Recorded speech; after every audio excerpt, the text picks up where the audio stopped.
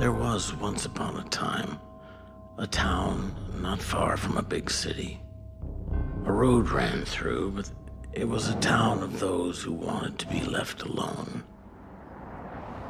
It was at this time that a third-string writer of popular fiction named Hall Baltimore drove in on his book signing tour of another of his series of novels about witchcraft. How's it feel to be the bargain basement Stephen King? Not too wonderful. You know, we had a mass murderer a while back. A lot of folks think town's haunted. Well, I'm just wrapping it up here in the town, and then I'm gonna be on my way. You're a mystery writer and you're not interested in mass murder? You come with me right now and take a look at the doozy I got in the morgue. Ah, Jesus. Serial killing appears to be. How'd you like to collaborate on a book about this?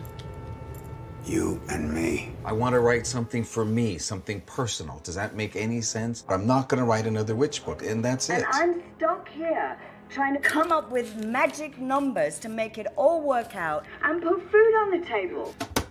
I write because of the incessant financial burdens that hound me.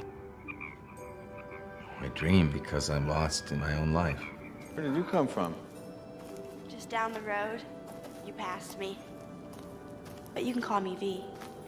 V, that's nice. What's your real name? The night was humid. The night was cloudy. Mist descends on Lake